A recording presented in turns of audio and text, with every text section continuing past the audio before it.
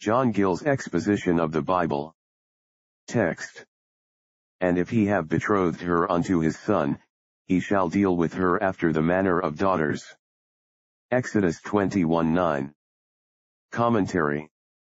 And if he have betrothed her unto his son, not caring to betroth and marry her himself, as being more suitable in age for his son than for himself, he shall deal with her after the manner of daughters, as if she was his daughter, and give her a dowry.